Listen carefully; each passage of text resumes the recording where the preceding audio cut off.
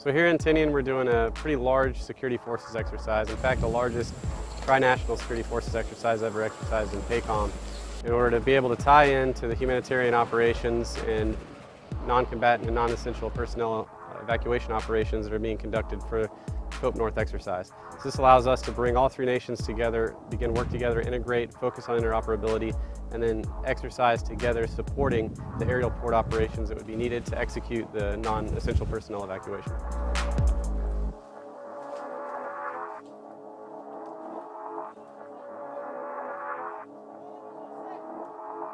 So every fire team has every nation represented and they're working together from the day one basically to the end of the exercise.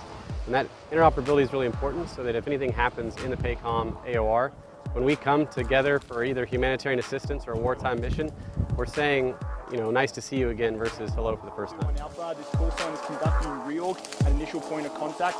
Once in location, we'll conduct a clearing patrol to ensure that we have our call enemy acknowledged. Last man on the right side, top. Roger.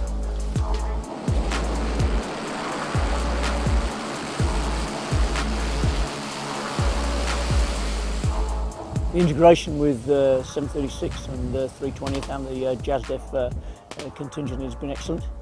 Training value has been exceptional. So I think one of the main key things we've got out of this is particularly the communication. Okay, although we speak the same language, we do things differently.